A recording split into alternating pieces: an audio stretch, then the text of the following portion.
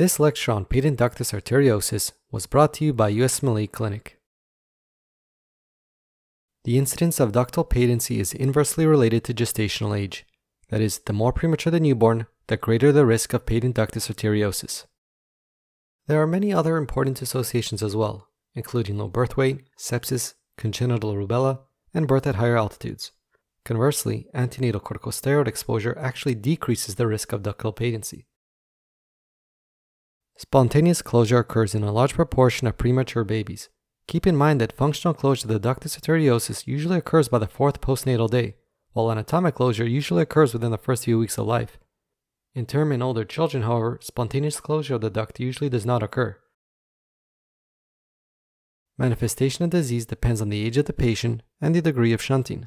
Full-term infants with a small duct may not develop any symptoms, whereas large ducts can result in pulmonary overcirculation and heart failure, typically beginning a few weeks following birth as the pulmonary vascular resistance drops.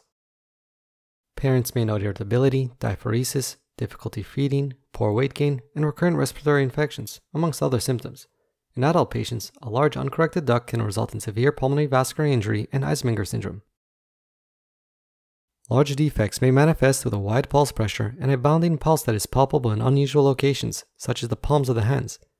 Now, the most characteristic finding on physical examination is a continuous machinery-like murmur at the upper left sternal border with or without a palpable thrill. In newborns, however, the murmur is usually confined to systole, irrespective of the size of the ductus, because aortic pressure is not greater than pulmonary pressure during diastole.